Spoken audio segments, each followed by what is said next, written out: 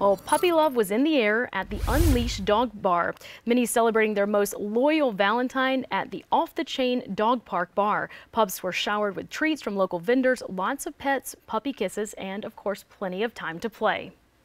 So it's a day to spoil your pets as your Valentine's Day. I wanted to support local vendors that do bandanas, treats. We have a training person here to offer some training. I feel like these events reach different clientele. We're always having more people come out, new people. We have a lot of regulars that come out. This reaches and lets people know all across Greenville. You can check out the Off the Chain Dog Park Bar with your pup in Mauldin.